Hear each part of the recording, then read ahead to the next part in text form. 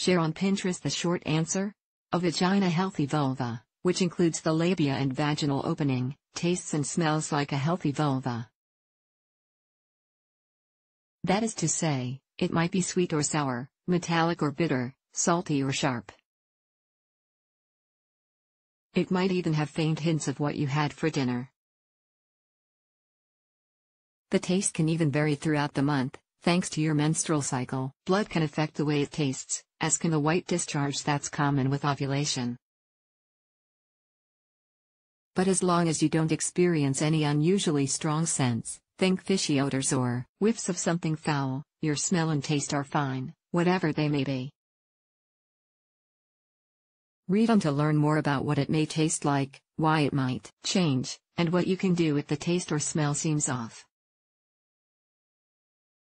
This usually translates to a metallic or penny-like flavor. The vagina, that is, the internal canal, is naturally acidic. That's a good thing.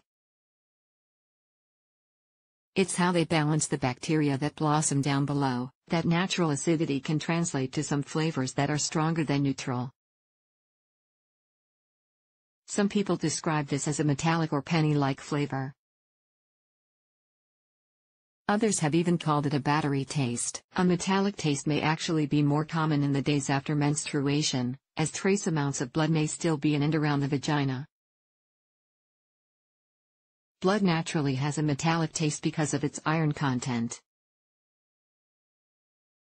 Sometimes, it's salty or a bit sour. Sweat, from exercise or your natural body perspiration, can leave your vaginal area with a hint of salt. Not cleaning yourself well after urinating may leave behind trace amounts of urine, too, which can also taste salty. A sour taste from excess sweat isn't unusual, either, and it's certainly not a sign of anything bad by itself.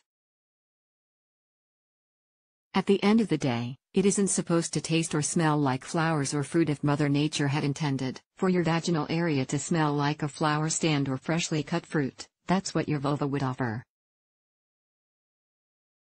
After all, the vulva is often locked away under layers of clothing, and anything that might be damp for a while can develop a bit of a stale smell or taste. That doesn't mean anything is wrong. It's just the nature of bacteria, body fluids, and vulvas. If something tastes off, it's most likely because of your vaginal taste can be a lot of things: salty, bitter, metallic, sour, but what it shouldn't be is funky. If your vaginal area suddenly develops strong odors or tastes, it could be that your natural pH balance has been disturbed.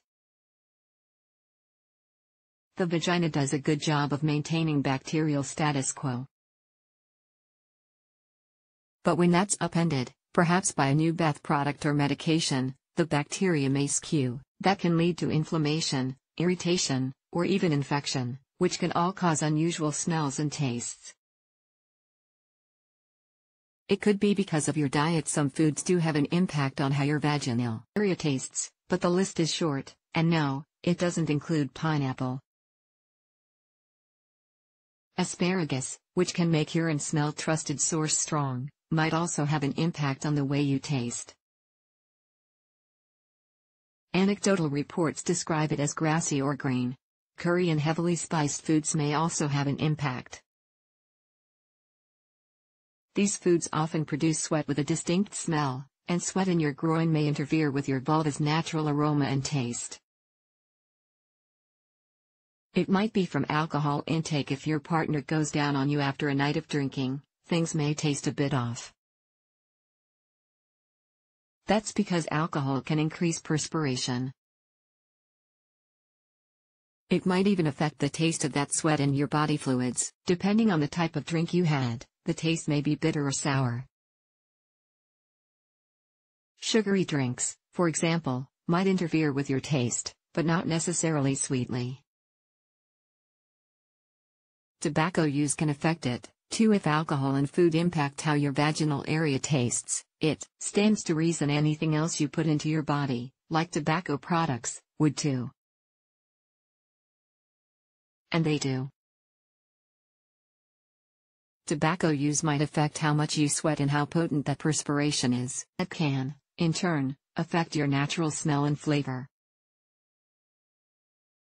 For example, tobacco use might cause acidic or bitter flavors. This may even taste sour or stale. The odors from smoking tobacco can be absorbed into your skin and hair, too, so the pungent smell may impact how you taste. In some cases, it comes down to your hygiene practices. The vagina is a self-cleaning entity. Left alone, it can and will care for itself and maintain a healthy pH balance, so long as outside forces don't interfere. You need only wash the outside, the vulva, with mild soap and water when you bathe. If you don't follow regular hygiene practices and you aren't regularly washing yourself, you may develop unusual or off-putting smells and tastes. To properly wash, rinse the vulva and groin with warm water. You can use soap if you want, just be careful to not get any inside your vaginal canal. Spread the lips of your labia apart and use a washcloth or your hands to clean around the folds. You should also wash your anus and the area between your anus and your vaginal opening. This area, if it isn't clean, can impact both odor and taste of your vagina. Your only concern should be a fishy or otherwise foul profile. Certain conditions or infections can cause foul or offensive smells in your vaginal area. An infection called bacterial vaginosis is one such possible cause. Bacterial vaginosis often causes a yellow or gray discharge and strong, unpleasant vaginal odor that may be described as fishy. Trichomoniasis, a type of sexually transmitted infection, can also cause odors that closely resemble dead fish. Unusual discharge may also occur. If you or your partner detects a truly unpleasant odor, it's time to see a gynecologist. They can investigate the possible cause and provide treatment to restore your smell and your flavor.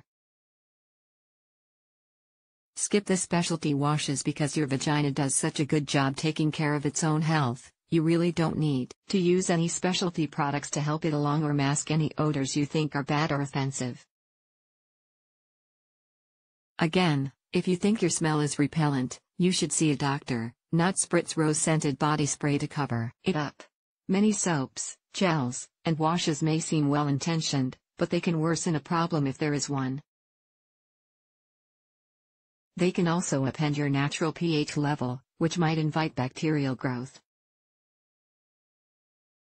It's best to leave the feminine washes, sprays, and deodorizers on the store shelf, and let your body and your vagina fend for itself. If you really want to change the way it tastes, try this. There have been no valid studies or confirmed ways to suggest you can change your vulva's taste.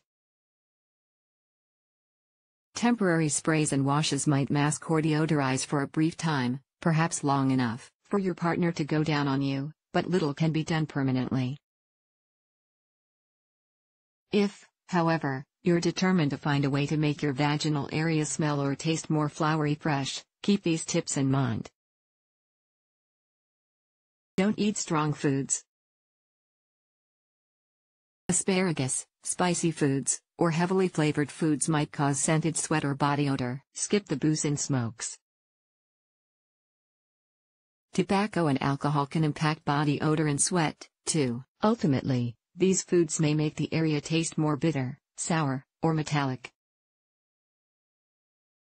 Don't eat right before it's time to go down. If your partner wants to pop a piece of gum and spit it out just before doing the ABCs on your clitoris, by all means, let them. But keep in mind that what you eat impacts how other things taste. It's best to skip anything 30 minutes before they plan to go downtown. Try not to worry. Unless you're getting whiffs of dead fish or rotting seaweed off your crotch, how you taste and how you smell is perfectly normal. The bottom line, your vulva's natural scent and flavor aren't like anyone else's, and they can change in your own lifetime, even from day to day.